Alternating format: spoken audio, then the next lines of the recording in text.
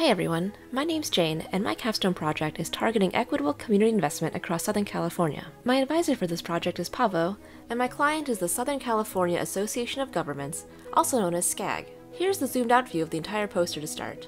Let's start on the left side, in the background section.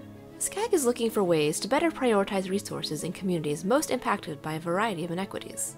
To do that, we have four main research questions.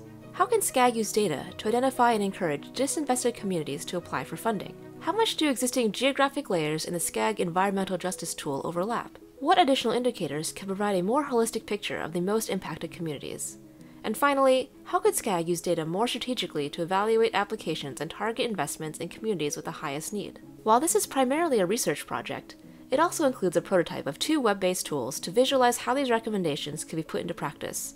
First is a mapping tool. Second, a scorecard system. And the last part of the background section here just highlights a few of the topics I covered in my literature review. We'll move over to the middle section of the poster. The methodology was a mixed methods approach. It included documentation analysis and semi-structured interviews with staff at SCAG and other organizations. I looked at two groups, MPOs, including SCAG, and other organizations that also have an equity lens in their work. You can see each of the programs and organizations listed on the top here. The ones in bold were also featured in a case study in the report. For all of them, I focused on learning about four areas in the middle: indicators, scoring locations, mapping, and prioritization. Moving down, we see the start of the findings section here. For the findings, I split it into two different categories to make it easier to compare. The left column highlights findings from the MPOs, while the right column expands to include other organizations and programs. Here are just a few of the findings. A wider range of indicators are used at other MPOs. Comparing indicators to regional averages is more informative. It's helpful to see concentrations of priority populations mapped, and it's important to acknowledge the interconnectedness of equity when prioritizing projects.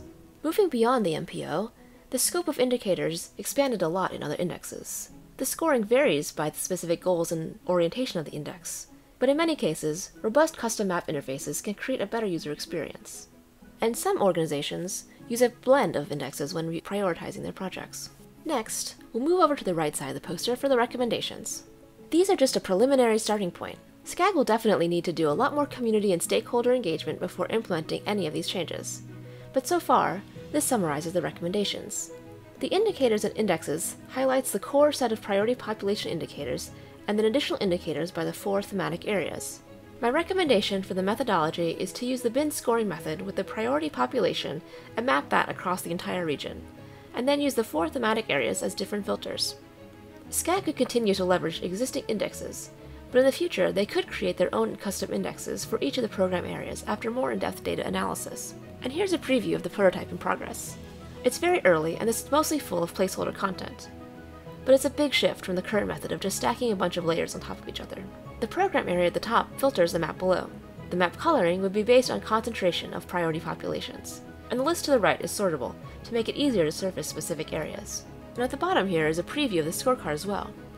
This is still very much in progress, but to the left side shows the different sections of the scorecard, and an image on the right here shows how it might look built out in JOT form.